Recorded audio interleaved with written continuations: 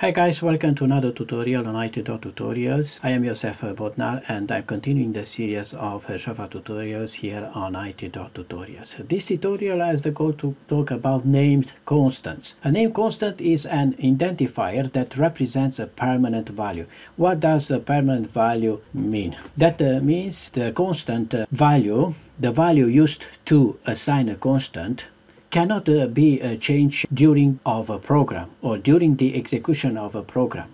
This is the main difference between the name constants and variables, that the value used to assign or initialize a constant cannot be changed during of your code. It's good to know for you there are a few benefits of using constants in your code. You don't have to repeatedly type the same value if it is used multiple times during your code. If you need to change the value of the constant, you don't need to go to multiple places like for variables to change the value. You have to go just in a single location in your source code to change the value of the constant, so that make your code of program to be very efficient. Yeah. And another benefit could be if you give a descriptive name for your constant, that makes your program to be read easy by yourself or by others. So let's make an example. I'm going to make an application, a classical application which calculates the area of a circle for a certain radius, because there is the constant p value which helps me to use a constant inside the application. All right, so in this way, let's see how you can declare a constant and another examples inside this code. All right, so let's start.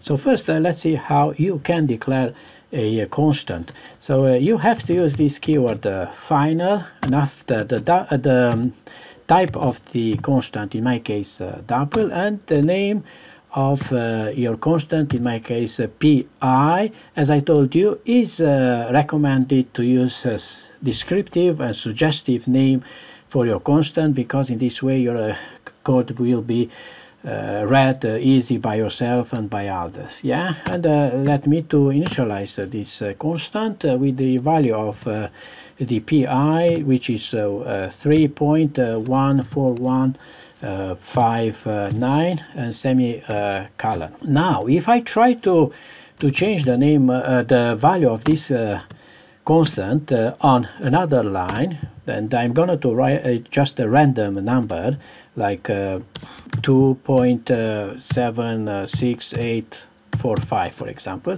As you can see here already, I received errors. It is about this curly line here, which shows up that we have there a error. So I go with the cursor above this pi constant, and IntelliJ notify me cannot assign a value to final variable pi. So we cannot change the value of the constant during our code. So bear in mind this, because this is the main difference between constants and variables. All right, so let's remove this.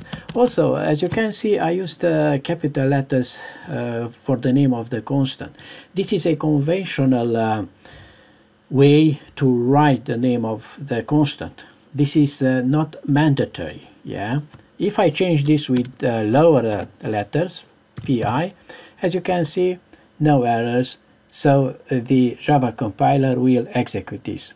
So that means if you want to use lower or upper case for the name of your constant, up to you, but it's better to use the uppercase, because in this way you can distinguish very well the constant against the variables. Yeah.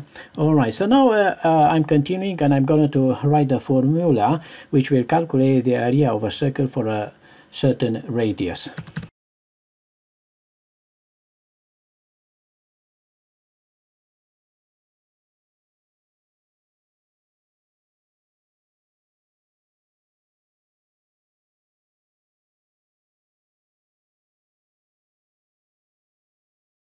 Okay, so on this line I declared this double real variable named radius, assigned with this value 10, This is the formula which will calculate the area of a circle with this radius 10, and this double area variable will store the result, actually the area of the circle with the radius 10, and on this line the statement will print out the area of the circle with the radius 10. So let's execute this application and let's see the result. Okay, here you go. The area of the circle is 314.159 for the radius 10. So here I should have a space. All right, so here you go. All right. This is a constant, is an identifier that represents a permanent value. That means you cannot change the value during your program or during execution of your code.